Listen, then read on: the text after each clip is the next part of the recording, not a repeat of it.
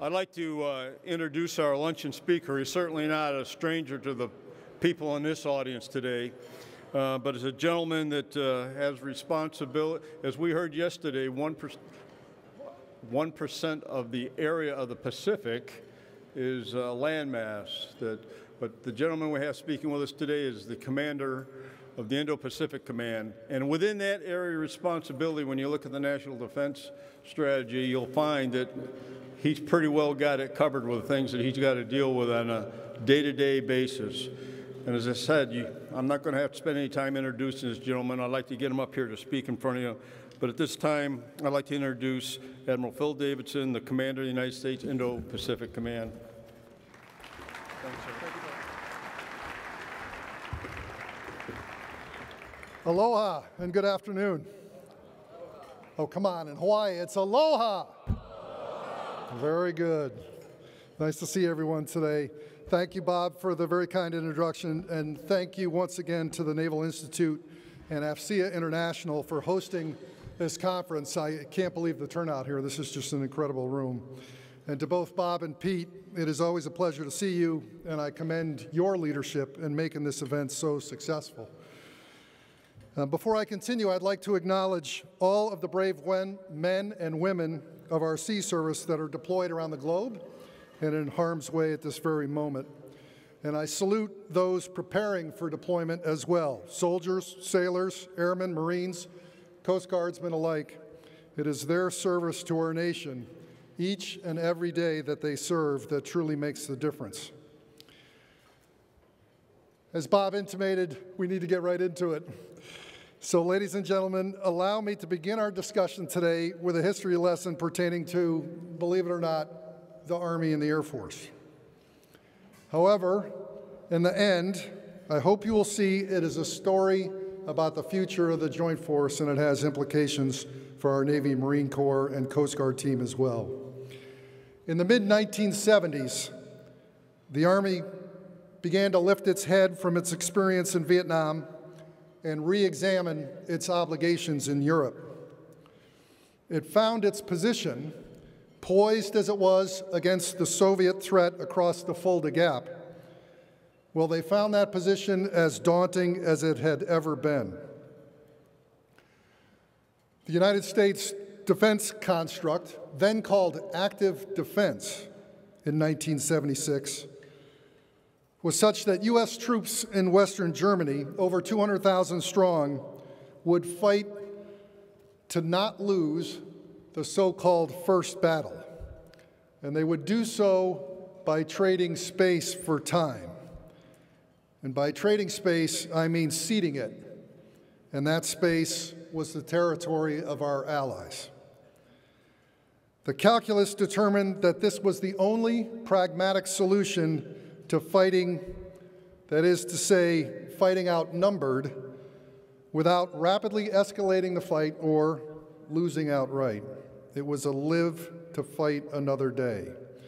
The conventional wisdom at that time, based on World War I and World War II models, was that U.S. forces would mobilize, they would deploy to Europe, they would then join our allies in reclaiming their lost territory.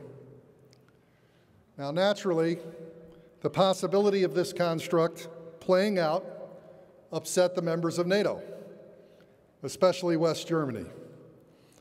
After all, the purpose of the alliance was first and foremost to prevent war and to present a vision of how to fight without turning Allied territory into a twice contested battlefield, perhaps for the third time in a century. Active defense's primary deficiency was that it did not account for the theater strategic and the alliance context of war in Europe. I hope you all know that active defense gave way to something much better. Active defense soon led to the U.S. Army and Air Force's development of air-land battle, which in brief combined the U.S. Air Force's deep fires capability with the mobility of the Army's maneuver forces to attempt to deny Soviet objectives in a close fight and in a deep fight. Air-land battle took advantage of our capabilities and also expanded on those in development to evolve the strategic approach for the European theater. And ultimately, it merged tactical development, our technology, and our training into a common doctrine for the joint force. In terms of tactical development, it is important to note that air-land battle changed the existing theater warfighting concept from not losing the first battle to actually winning the most important one, defeating the Soviets' second echelon force. This was a critical change because it directly challenged the heart of the Soviets' military theory of victory. Second, I mentioned technology. Our advances in technology, such as the emerging intelligence, surveillance, reconnaissance complex, and precision strike and navigation, not only filled known warfighting gaps, it also introduced new methods of striking and destroying that Soviet second echelon force. Third, air-land battle developed and integrated new training concepts and capabilities. In what later became known as the training revolution, the Army took a lesson from the development of programs like the Navy's Top Gun during Vietnam and the Air Force's Red Flag series to create their own national training center and concept. Air-land battle's integration of tactical development, technology, and training demonstrated to our NATO allies and our adversary alike the capability, the capacity, and the will to deny Soviet objectives by imposing unacceptable cost on their conventional military forces. Air-land battle provided the U.S. and NATO forces the strength and ability to deter Soviet aggression. Now, for those of us who are old enough to remember the value of a strong deterrent, there are many lessons to be learned here. One of those refreshers lies on the effectiveness of our deterrence strategy during the Cold War, as the principles of deterrence since then have not changed. Deterrence is only effective if the adversary believes a combat credible opponent force exists with the capability, the capacity, and the will to fight and win. And by definition, there are two types of deterrence: deterrence by punishment and deterrence by denial. Of course, there will always be an element of deterrence by punishment, where the deterrent lies in the promise of punishment on the adversary, generally following the aggression. Our nation's strategic deterrent lies at the core of that element.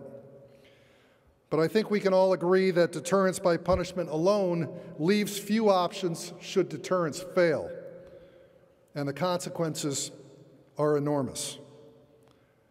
The value of deterrence by denial comes in placing the burden on our adversary.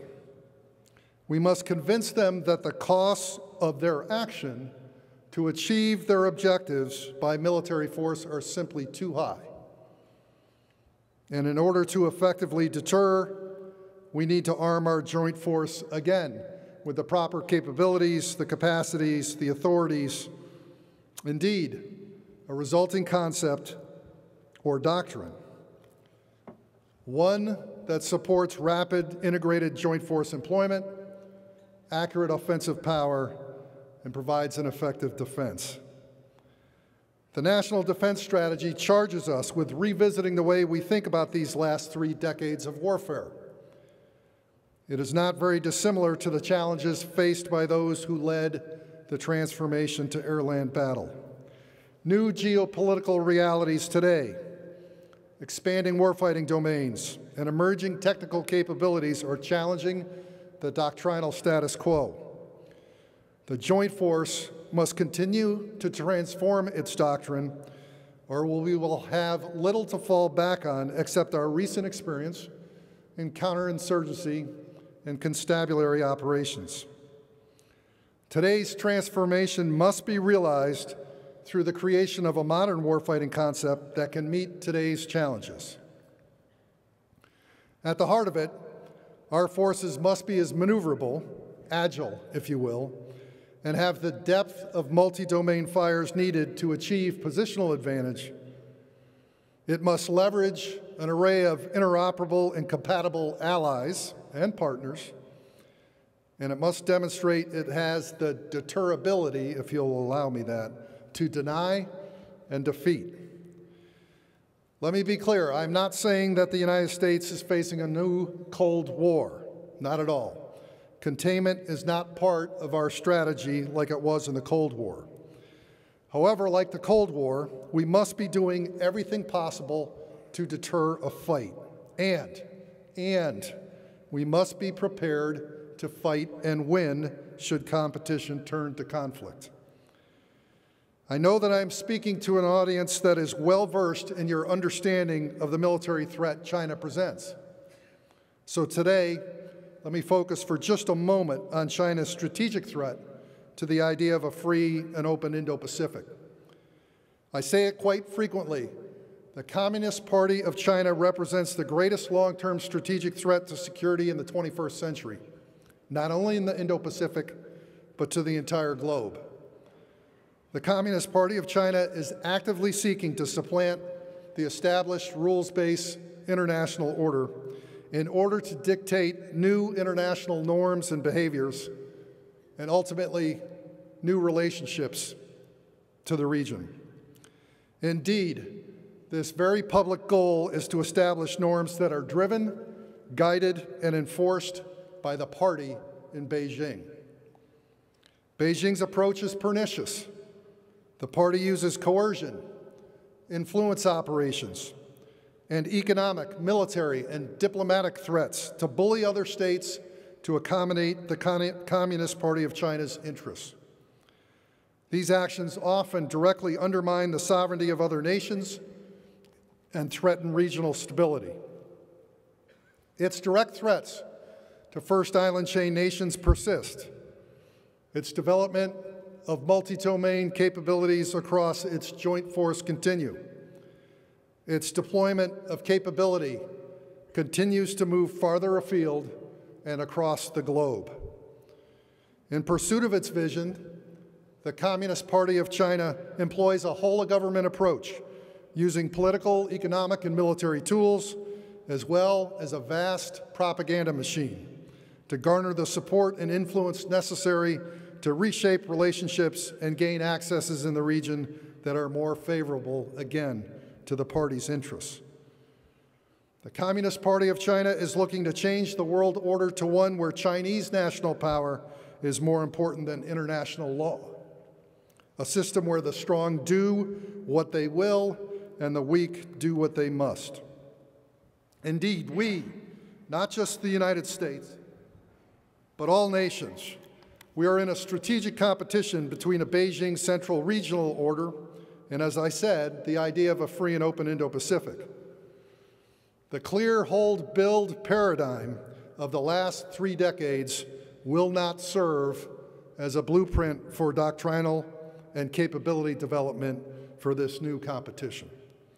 And as we saw with the air-land battle transformation, the process through which new concepts mature requires a similar revolution in tactical development, technology, and training today. A new warfighting concept must deliver a similar sense of assurance to our allies and partners today that air-land battle provided to the NATO member states in Europe in the 70s and 80s. It must demonstrate the capability, the capacity, and the will to deny the adversary's objectives in competition and crisis, and if deterrence fails, again, to fight and win.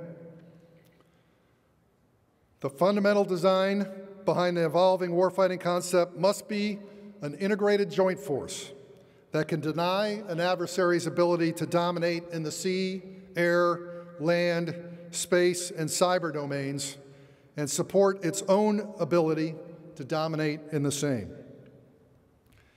It requires a more distributed joint position across the Indo-Pacific And that posture must have the sustainment and force protection to be resilient, survivable, and supportable.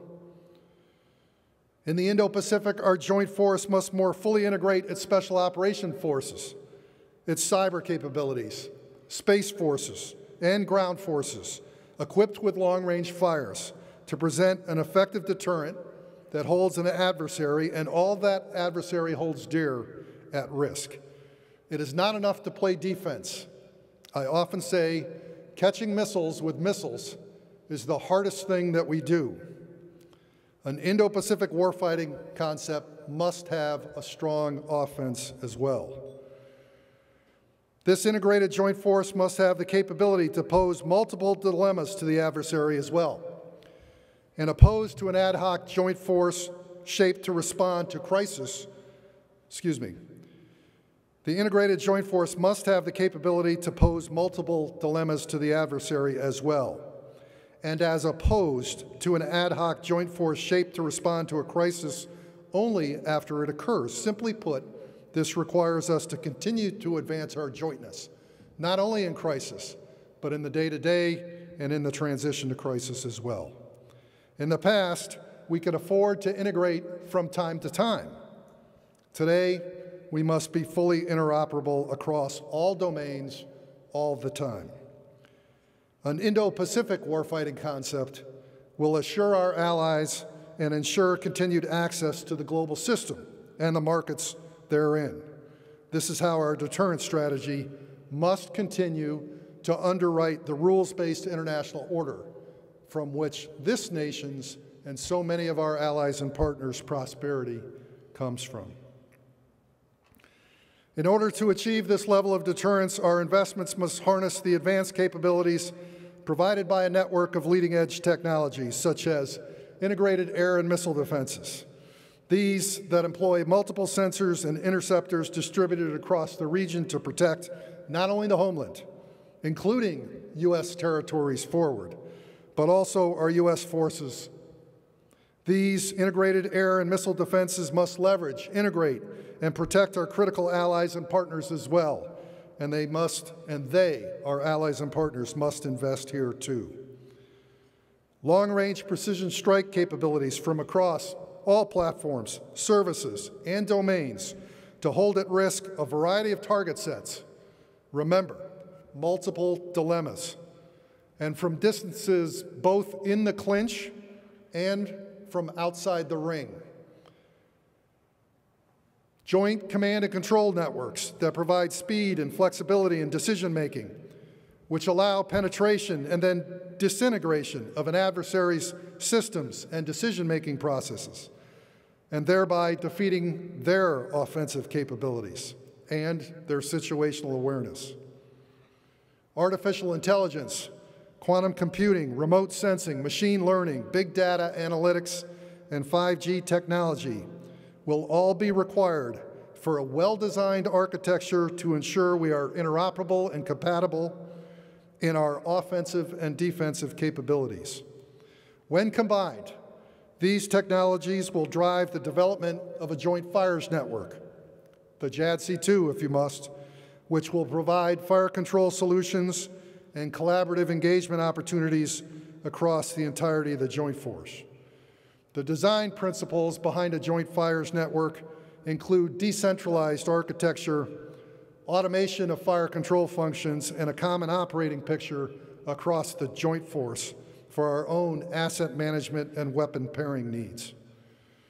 The joint fires network must enable the joint force to dominate across all domains at the times and places of our choosing, help us improve on our simultaneous and sequential operations, and do it throughout an ever-enlarging battle space. Now, with technology advances and tactical development, must go more advanced joint training capability and capacity.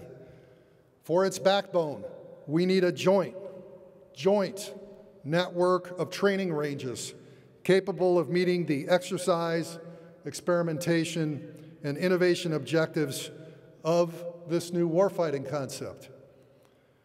Unfortunately, our current range test and/or training facilities are built separately by each service, sometimes by their service test and development community, and rarely with the joint force in mind. Further, they are not funded to enable joint training. The joint force must have the ability to advance capability at scale through accessible, all-domain, and integrated ranges that can support joint and combined training and exercises. We must all strongly advocate for a joint network of live, virtual, and constructive ranges in key locations around this region, but I would argue as well around the globe, to support joint and combined exercises, experimentation, and innovation. Indo-PACOM is home to and in close proximity to numerous service and national training, testing, and operational ranges and related service facilities. Just some of the CONUS-based examples include the Western Range at Vandenberg Air Force Base in California, the Pacific Missile Test Center at Point Mugu, Nevada Test and Training Center at Nellis in Nevada, the National Training Center at Fort Irwin in California, and the Fallon Range Training Complex in Nevada as well. There are also several critical OCONUS facilities in the region. The Joint Pacific-Alaska Range Complex, the JPARC, provides an unmatched, realistic training environment and allows commanders to train for full-spectrum engagements, large-scale ops, and multinational training. The Pacific Missile Range Facility, PMRF, at Barking Sands in Hawaii, is the world's largest instrumented, multi-dimensional testing and training range, and the only range in the world where subsurface, surface, air, and space vehicles can operate and be tracked simultaneously. And when combined with PTA, the Pohakuloa Training Range on the Big Island, the only brigade-sized live-fire training range west of California, it presents an incredible joint opportunity if we were able to merge these Navy-funded and Army-funded capabilities into a joint system. Lastly, the Reagan test site on the Kwajalein Atoll is uniquely qualified to support live missile testing and space surveillance operations due to its isolated location. Each of these facilities is optimized to fit a particular domain or a particular test, or to gather information and provide feedback across a specific and usually quite narrow area of interest.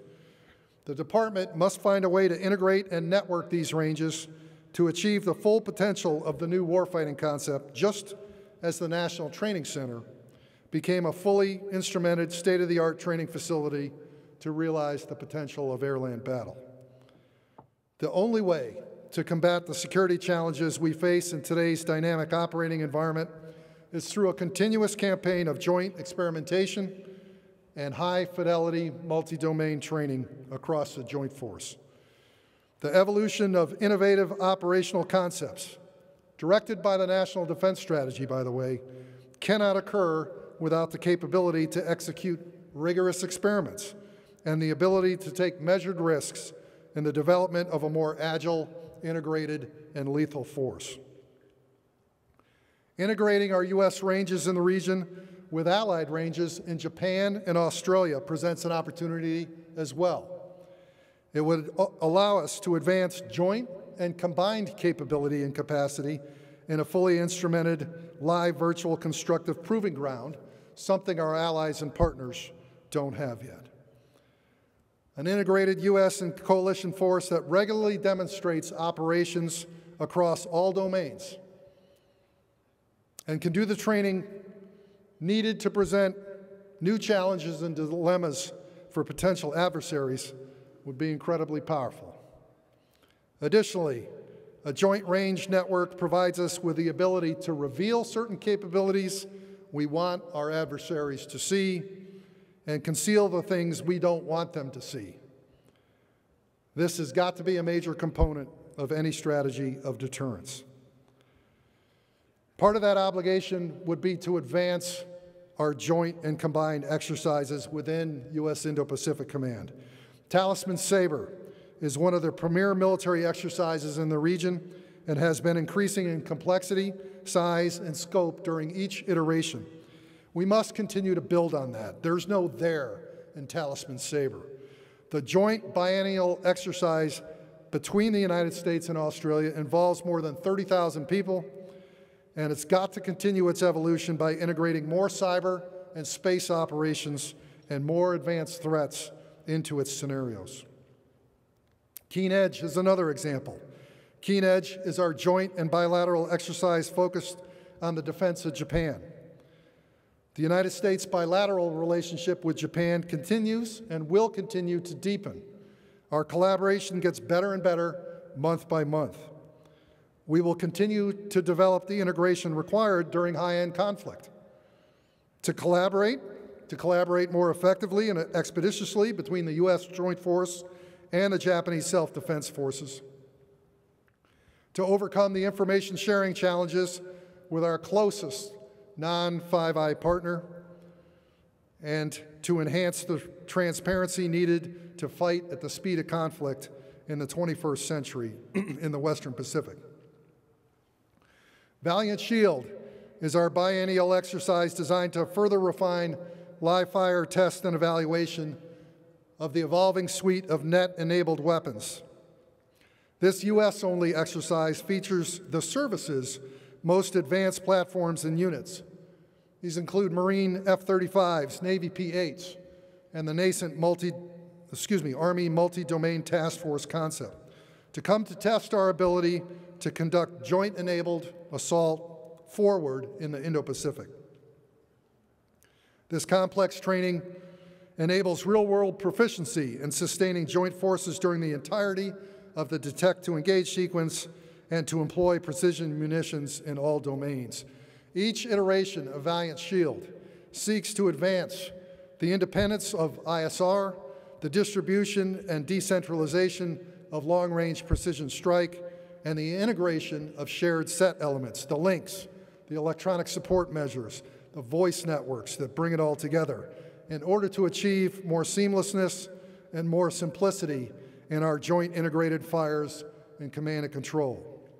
In all, these three exercises and others must serve as the ideal setting where tactical development, training, and technology converge for the joint and combined force, necessary to deter and absolutely necessary to fight and win.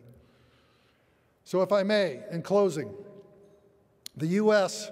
must continue to seek its enormous advantages in technology development, in tactical development, the people, you in the audience, that put into the thinking of how we'll move forward tactically, and the training system of exercises and ranges to deliver on an Indo-Pacific warfighting concept that demonstrates its will, its capability, and its capacity to fight and win.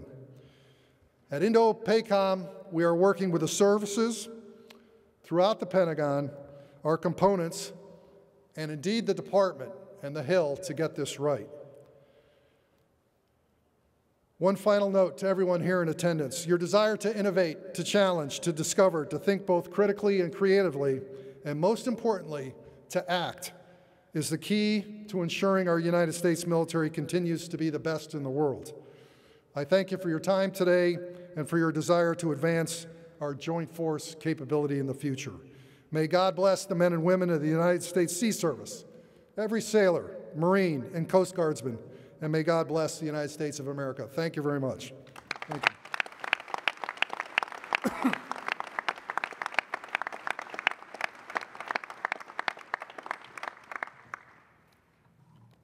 I think I'm here to take some questions.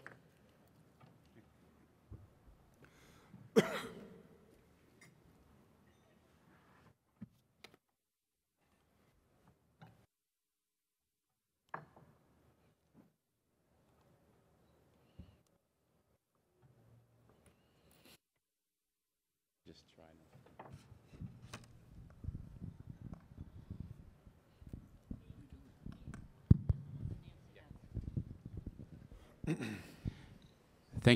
Thank you, Admiral.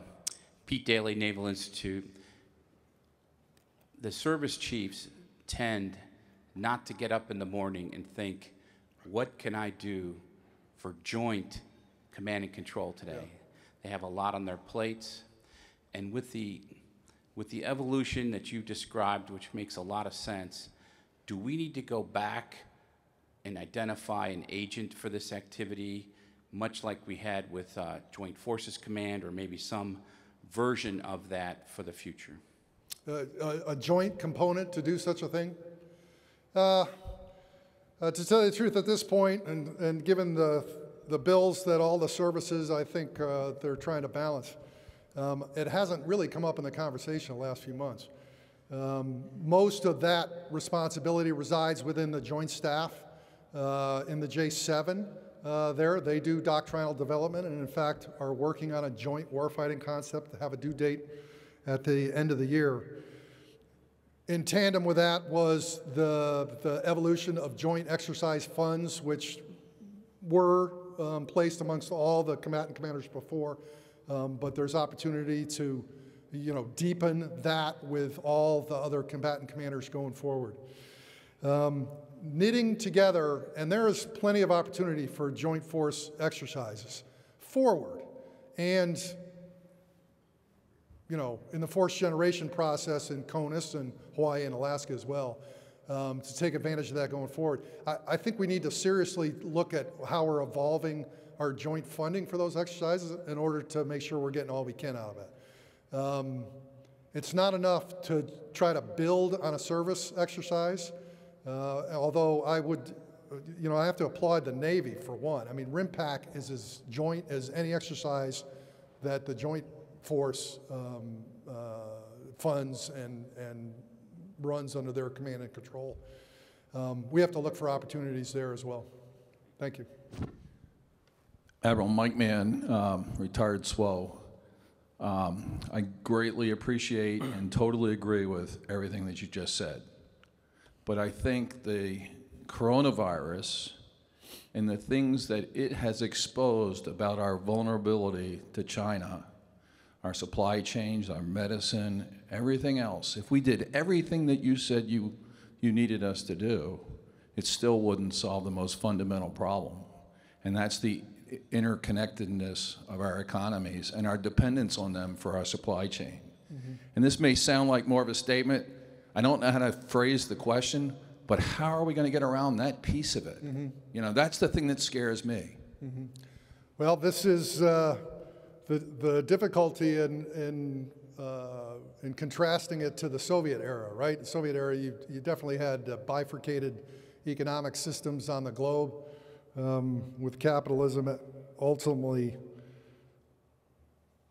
dictating the outcome that was to be. Now you have a truly globally integrated economy. I think it's one of the reasons that it's so important that we deter a fight.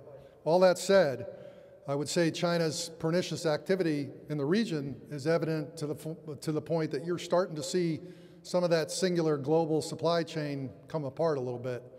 Whether it was U.S. placement of the THAAD radar in Korea, and Korea relocating on the order of hundreds of businesses out of China. A bit of the unwinding you see between Taiwan and the People's Republic of China right now.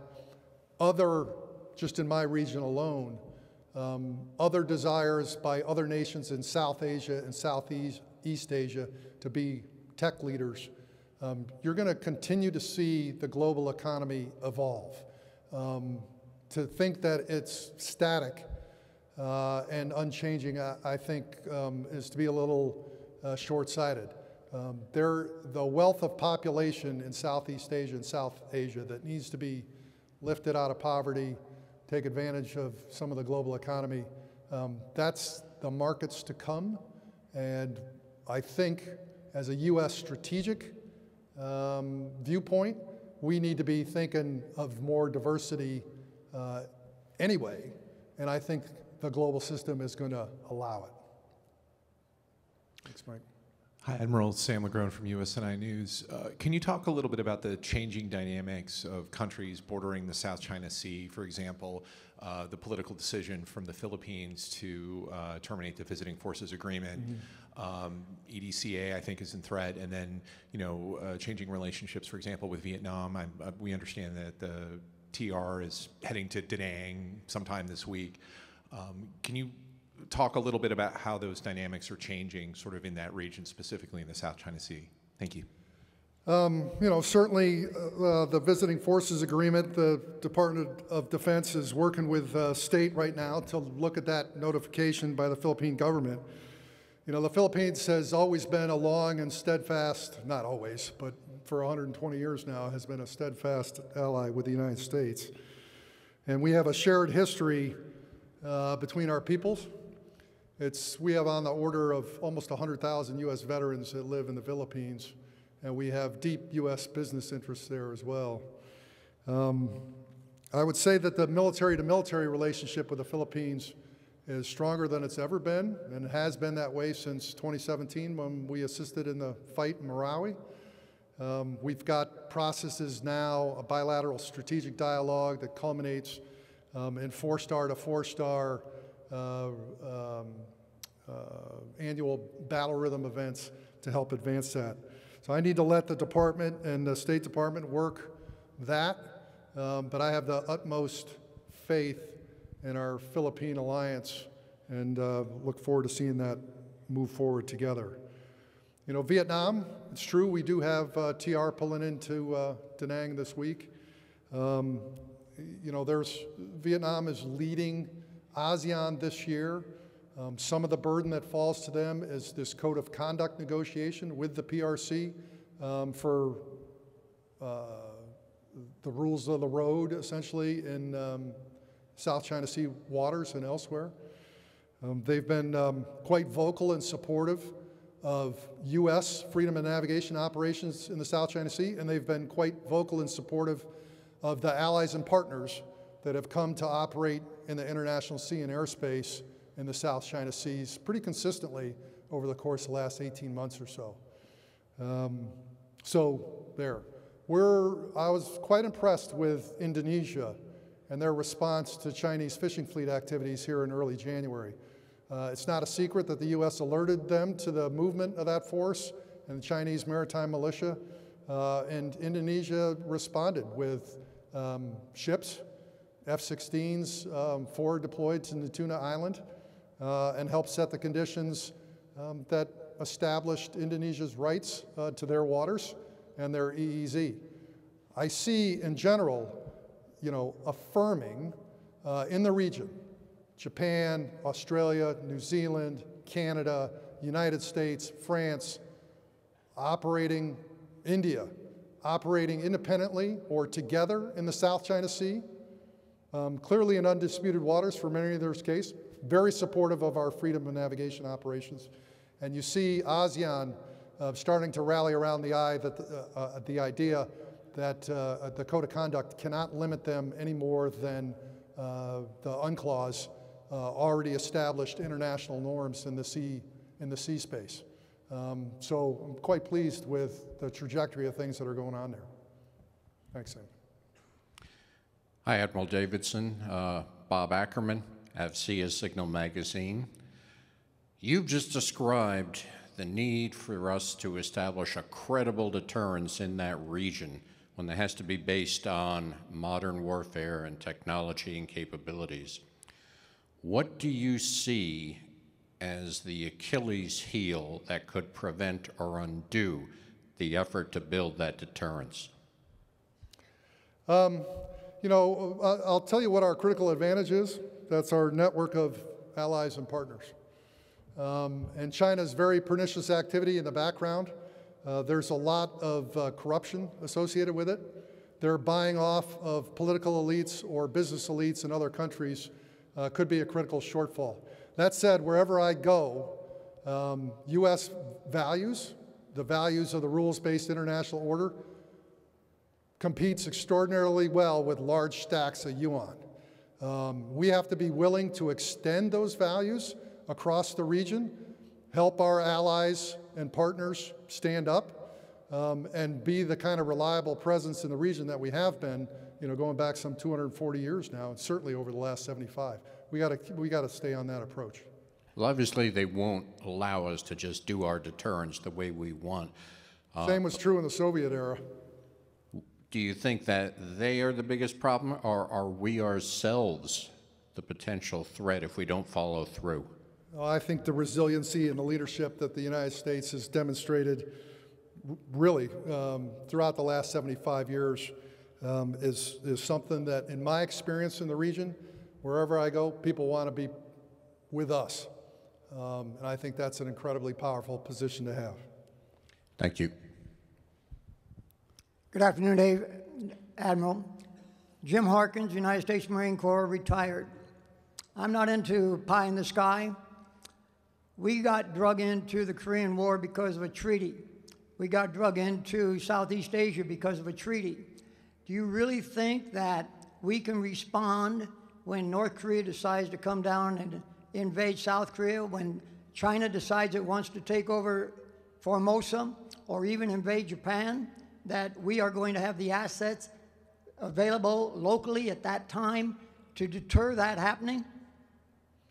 Well, we've been able to deter war on the Korean Peninsula now some 66 years, I think.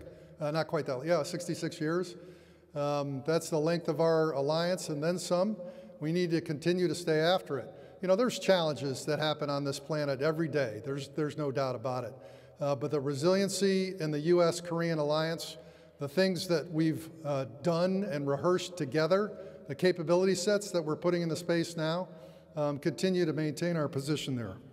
But do you believe that the nations involved in SEATO and other Southeast Asian countries that are not involved in SEATO are going to come to the assistance of the United States? Or do you think, and when we take the lead, they're going to be there supporting us? I think wherever I go, I'm meeting with politicians, policymakers, senior uniformed leaders. They all directly state their will and commitment to the idea of a rules-based international order, and they will be there to help defend against tyranny. Thank you. Good afternoon, sir. Alan Philpott from POC4I. Sir, looking into the future, in your role as the commander for Indo-PACOM, what role do you see for unmanned surface vehicles? One of the challenges my organization faces now is working with Fleet Forces Command and Surf Devron 1 to define the CONOPS for how these vessels will operate, and also to, at the same time, develop derived requirements. We want to get this right. So what's your view of how unmanned surface vehicles will operate in the Pacific? Well, I mean, there's a general concept behind what we're talking about here, which requires more distributed sensors, more distributed weapons, the connectivity that makes that all come about. The opportunity in unmanned surface vessels, indeed. I mean, we're seeing this in the air over the course of the last 20 years as a lesson. You can put sensing in the sky, you can put weapons in the sky to close understanding, to close a fires gap, and absolutely help advance your own tactics, operations, and strategy going forward. The same opportunity is there in unmanned surface vessels as well. Thanks. Thank you. Getting the hook. So, Admiral Davidson, thank you for taking the time and coming here and visiting with us today. And thank you for laying out some of the capabilities and the needs from your perspective as the commander of the Indo-Pacific Command. You did a good job characterizing China from the high level. And I think we all need to dig down and get a better understanding that goes well beyond this too. The topic of joint fires, the joint exercises, going beyond joint into the coalition and having those training ranges out there where it's not just training, it's an interoperability issue too, as well as developing the confidence you said. So thank you very much for being here today. And on behalf of AFCEA and USN, I'd like to present you with a token of our gratitude, a copy of the Chinese Communist Espionage and Intelligence Primer by Peter Mattis and Matthew Brazil. And inside you'll find an AFCEA book. bookmark. You could probably write this book. Thank you very much, Admiral. Thank you. Thanks.